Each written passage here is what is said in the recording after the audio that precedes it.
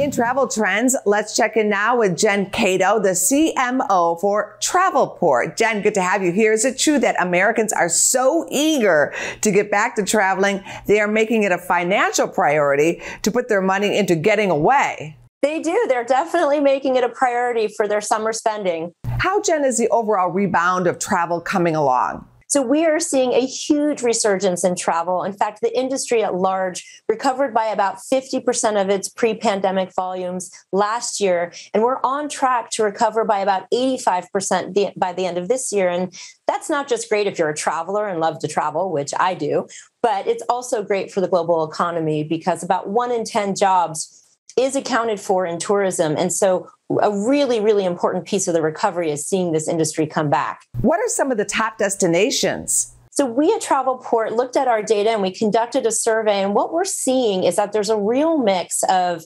internationally, sun and sand and cultural capitals.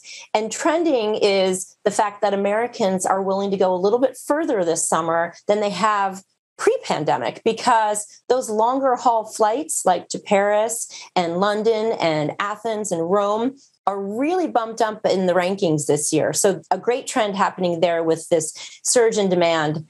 And domestically, we're seeing a real mix of interesting new places like Seattle. That's a first in the #1 spot, followed by an increase to places like Orlando, because there's been, 2+ years of not taking those Disney vacations. And I have young children, and I know those years go by very quickly. There's a lot of pressure on families to get those trips in really quickly. So we're seeing a lot of demand for places like Orlando. Our family is a large part of the travel recovery story.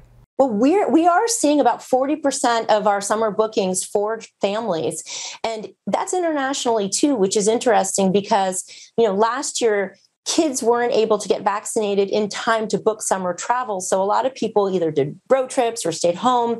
But this year, we're seeing a really big comeback for families. So a nice trend. As someone in that category, I am personally happy to see that come back. I'm ready to go. How can Travelport help with all this traveling and booking? So you're probably already using Travelport and don't even know it, because our technology powers hundreds of thousands of bookings.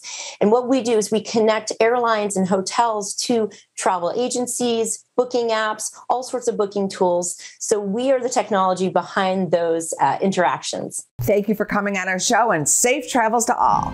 Thank you. Go to businessfirstam.com for where to see our show on TV.